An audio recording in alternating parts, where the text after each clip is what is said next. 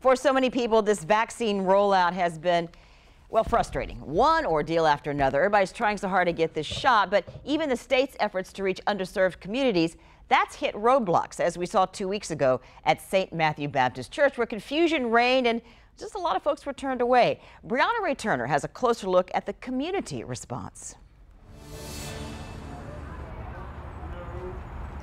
Yeah, I talked with neighbors on the north side of Jacksonville, and they're standing by the NAACP's letter. They want vaccination sites just like this one behind me at the Regency Square Mall, but instead more in minority communities. Vaccine sites nowhere close to neighbors here in the north side of Jacksonville. A lot of people dying from the COVID-19, but they don't have none available right here in this particular side of town. The NAACP sending a letter out to Mayor Lenny Curry asking for a comprehensive plan, also adding that there is failure within the city and public health system. We're not in the loop of what's being done,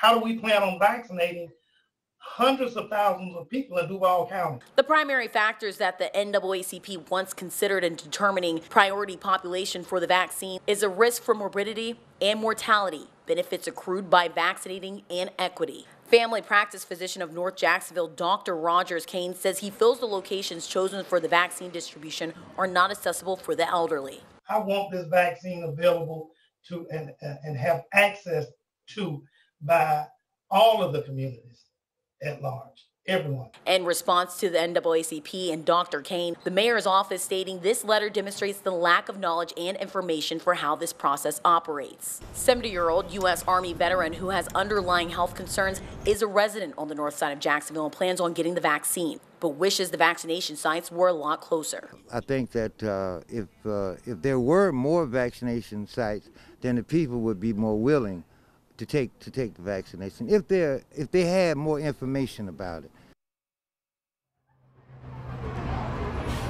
Yeah, now I talked to other neighbors that were near Moncrief Road, but a lot of them didn't want to go on camera, but they said they do want more vaccination sites nearby and hope to see them.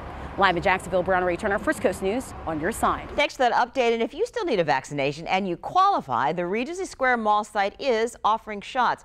It is by appointment only, but you don't have to live in Duval County to get a shot there. The city-run sites at Mandarin, Lane Wiley Senior Centers, those two, they closed last week after the city's supplies ran out.